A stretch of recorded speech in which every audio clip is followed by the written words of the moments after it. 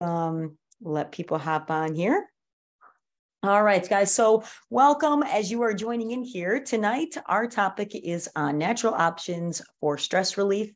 And we are going to be discussing an herb that is called ashwagandha. You may have never heard of it. Maybe some of you have, but we are going to go into a little bit of in-depth conversation in sharing how maybe it could be a possible option that could help you and your family. So if this is your first time joining, guys, in one of these Wednesday night webinars, welcome.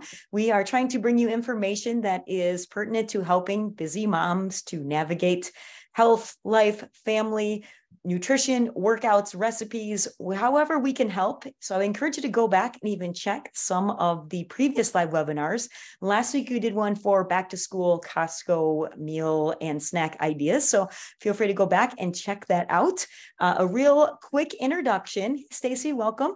I have been doing fitness and wellness for many, many years. And our passion is to help give you guys, simple solutions. And part of that is also, as I have navigated through my career in the last almost 30 years in health and wellness, is always staying with is known as the latest research, the latest science, and how we can bring that information to people.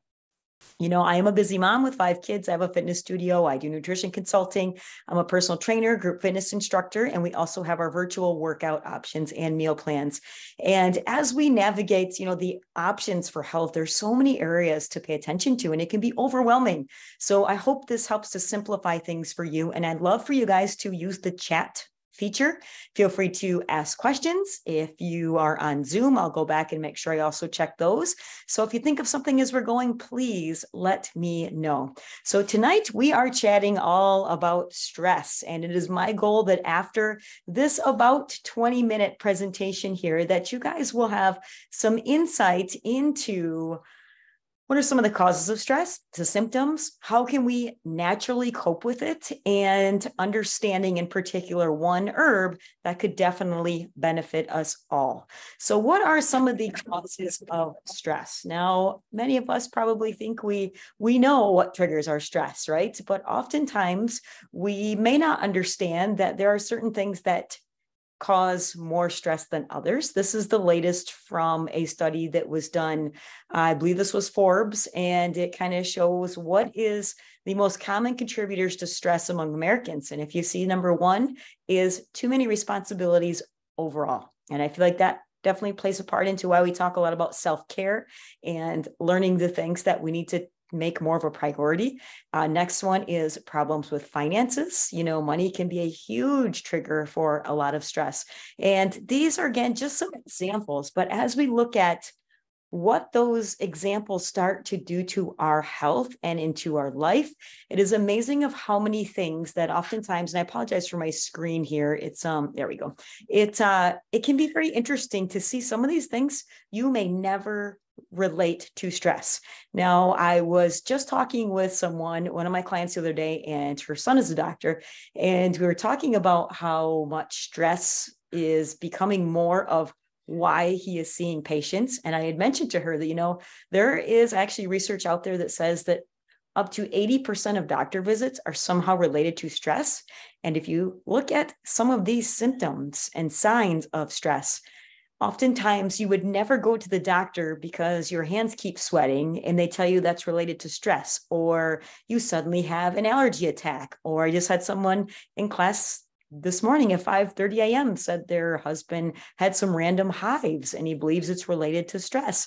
But as you look through the screen here, these are very interesting in how things like headaches and, clenching your jaw, nervous habits, compulsive behaviors.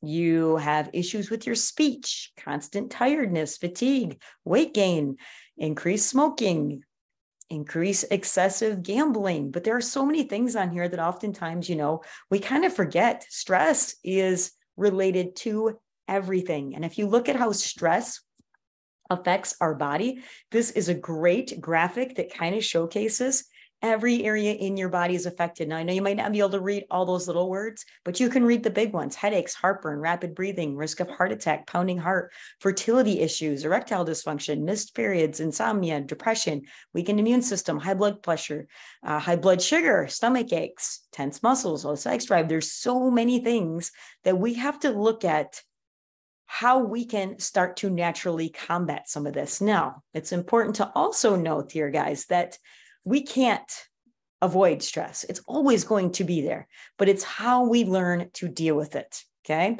And you should struggle. There are times when that's our natural reaction, right? Think about it. Your house is on fire. You're going to struggle, right? But it's by nature, the situation and how we learn to then respond to that stress mechanism.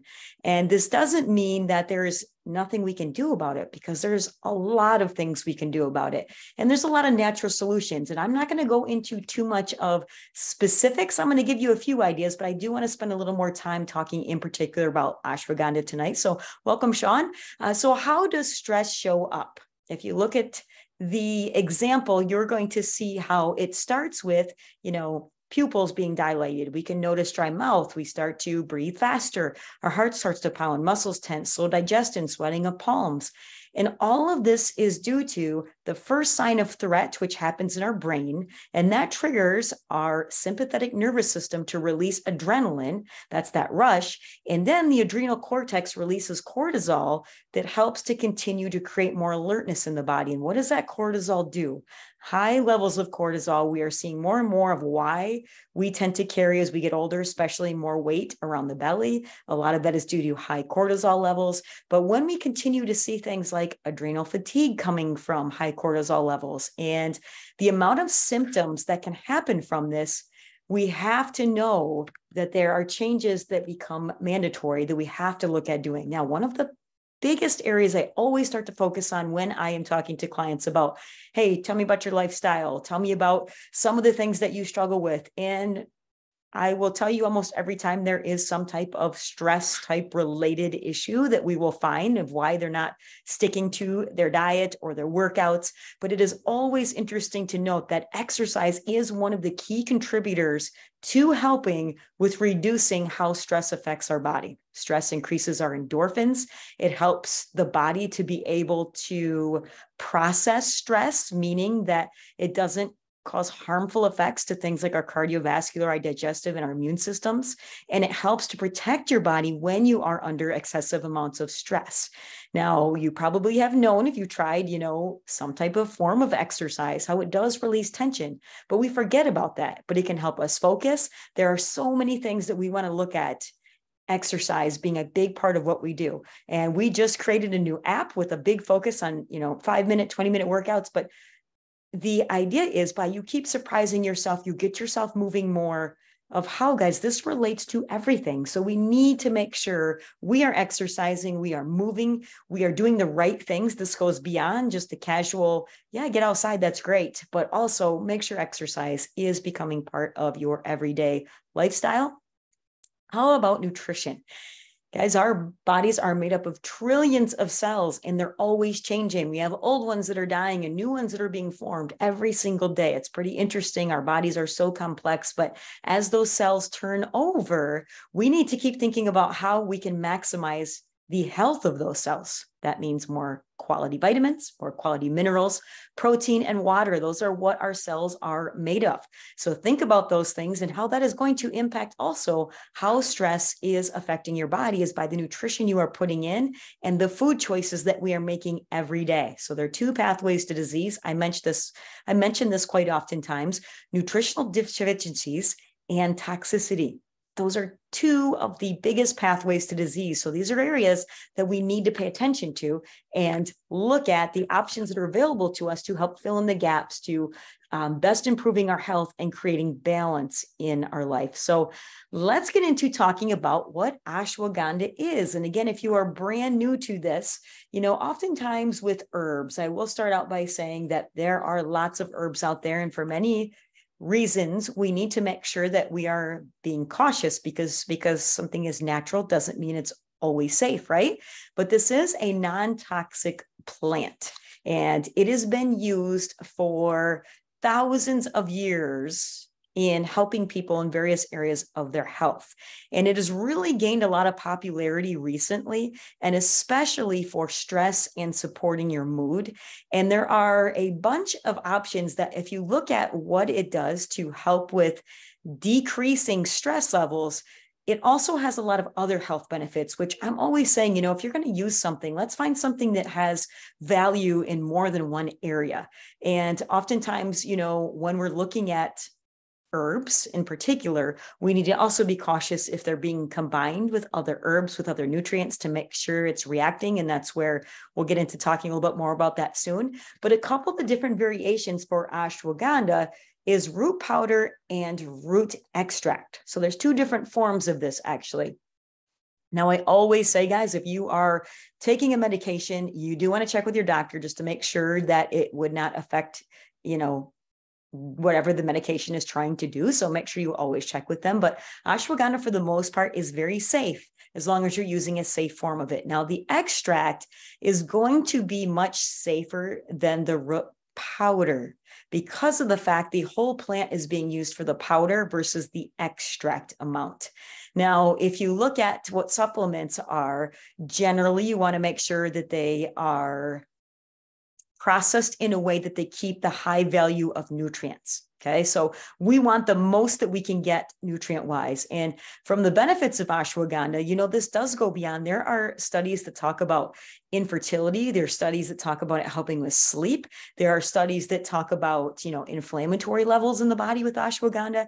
And that is why it's getting to be more and more popular. And you're going to find that there's a lot of different supplements that are hitting the marketplace because of the known benefits of this. But again, we do need to be cautious and make sure that what we are using doesn't have unnecessary additives. If you look at a lot of the products in the store, it's really easy. Flip the label over and see how many things are in that product along with that specific ingredient you are looking for.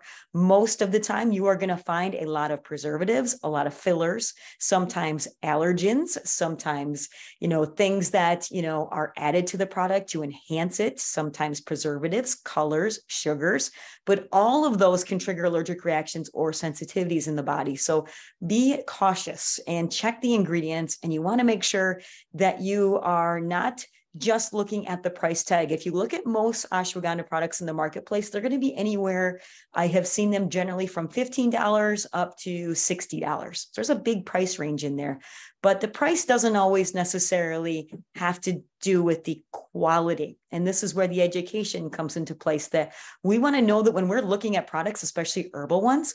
And again, guys, my certifications as a nutritionist, we dug a lot into understanding supplements for a couple of the certifications I took. And I was really amazed at how dangerous supplements can be. And this is why I'm passionate about sharing so people understand.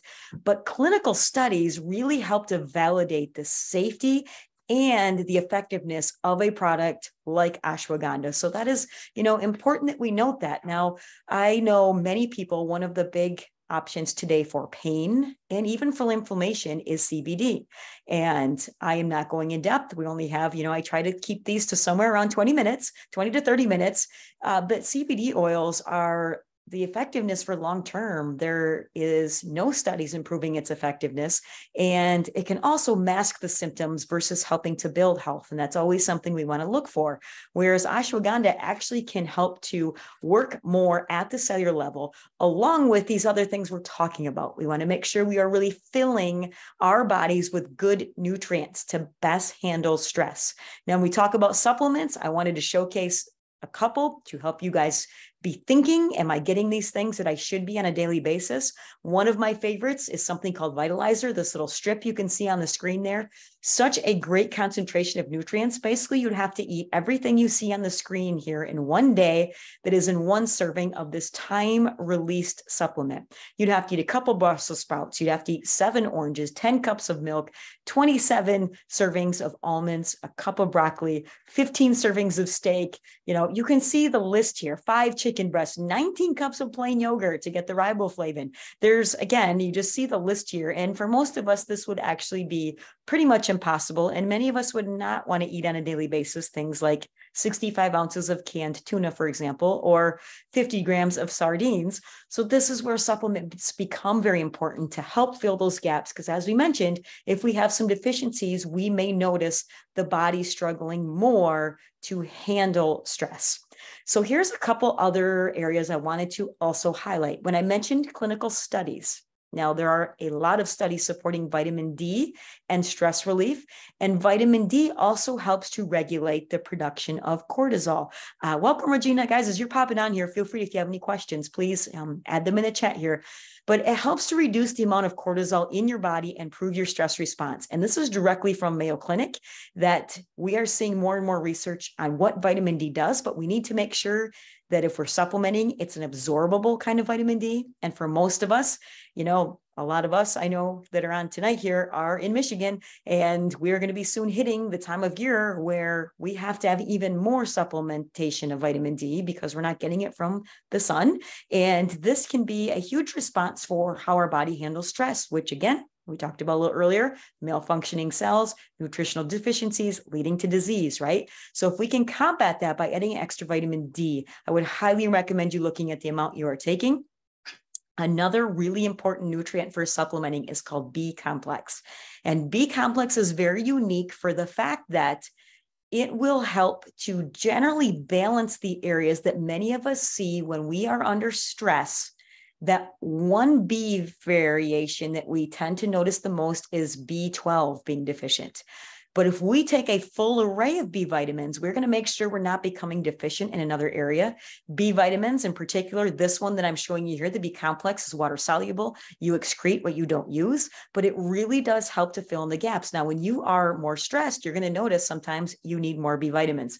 You're going to notice that when your body is really noticing, more cravings, for example, that can be showcasing a symptom of the B vitamin deficiency. So B complex, great to add in for stress relief and stress support and for energy. Very important. Your cells need B vitamins. Cell renewal is something that, again, turns over the cells quicker. That helps with our body's ability to deal with stress. And one area that I find to be extremely important is blunting cortisol. We mentioned the vitamin D a little bit. But here is talking about now, in particular, stress relief complex. Now, you can purchase ashwagandha separately, and you can get it in a powder. You can get it in gummy forms. There's all different forms.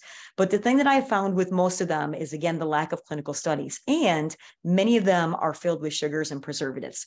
So I know that the stress relief actually has a clinical study because it was tested in a preliminary 7-day double-blind placebo-controlled study that they measured 4 key categories, and that was relaxation, alertness, tension, and concentration. In every single category, the people taking stress relief complex experienced more benefits than those that consumed a placebo. And you can see maybe on this chart, depending on what type of screen you're on, that white on the bottom shows the placebo effect, and the brown shows what happened when people used stress relief complex. So what does this do? It's kind of like, we have nicknamed it like Zen in a bottle. It helps you to relax. It helps to feel less anxious. It is used in a lot. Somebody had asked a question about, is ashwagandha safe for kids?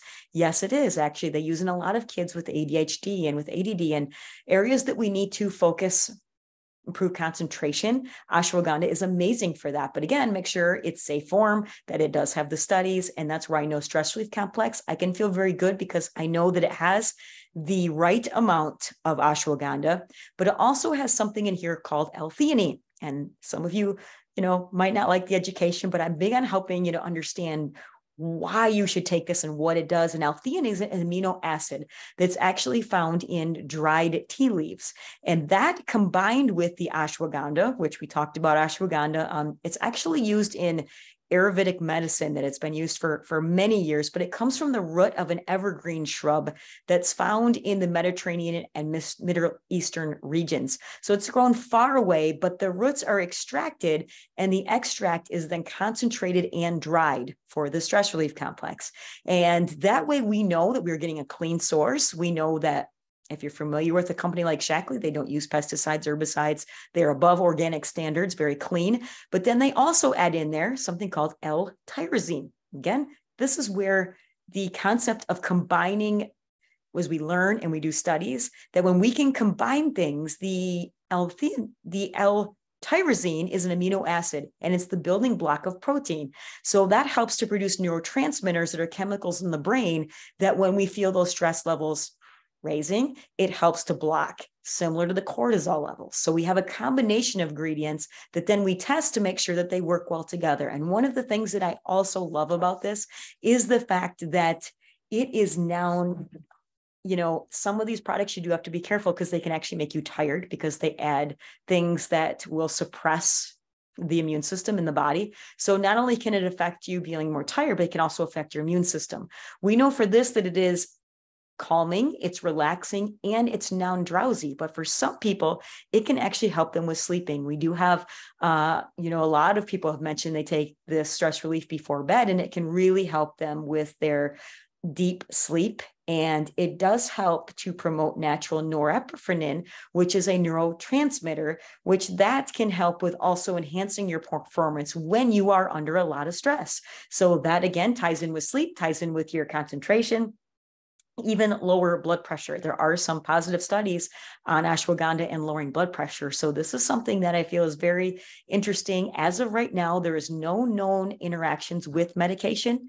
Again, you do want to be careful if you're taking things like antidepressants, maybe check with your doctor. As I said earlier, it's always a good idea to be safe, but I have never had anyone with an interaction using stress relief complex or B complex or any of the vitamins I showed you and their medications, because we know they're safe. And we know this company tests to make sure that there is nothing that's going to have a negative side effect. So that is great to mention, Sean. Yes, stress relief and magnesium. That is awesome to take before bed. Yes, and can be very calming. So, and I also made a list here of other areas that something like stress relief and ashwagandha could be very helpful for. So I am going to just read this list because I can't remember all these things, but autism, hyperactivity, learning difficulties, hormone imbalances, headaches, depressed immune system, elevated blood pressure, elevated cholesterol, digestive issues, physical or mental fatigue, poor memory, athletes, people that are under extreme stress, like losing your job, divorce, death, public speaking, irritability before a performance, stressful job situations, nervousness, people that struggle with panic attacks. Think of all the things where you need quick relief. This is something that stress relief can be extremely valuable for. Now, I'm waiting for the question. Nobody's asked yet, but do you take this daily? Yes, you can take it daily, especially if you know your body has been up under, extra, things around you in areas that you need protection from.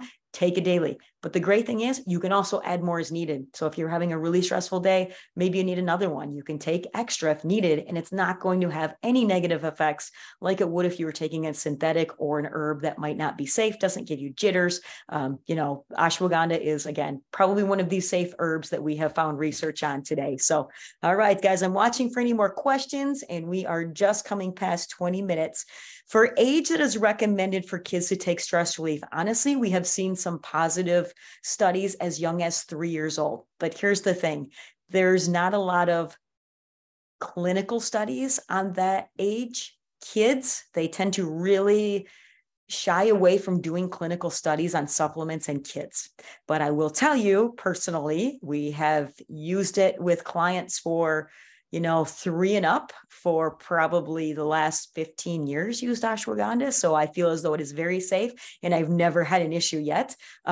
So great question. But yes, I would say also know that everybody reacts differently, so if it is something, maybe you start out with half of one for a kid, depending, especially if it's like a 3-year-old, that'd be a great option. You could even crush it and give them half of one to start. So this was a little package I thought I would throw out there. If you were looking for, how should I get started with the best variety of supplements for stress relief, this is what I would pick.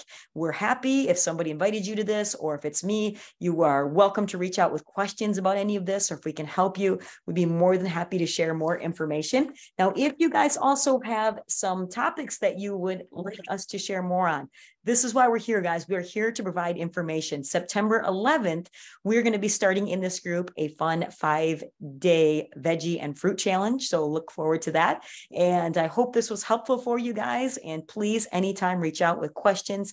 And again, guys, please invite people to this group. We want more people out there focusing on how we can take charge of our health and help these busy people out there, because we all need solutions and options. So take care, guys. Have a great night and stay healthy, guys. Thank you.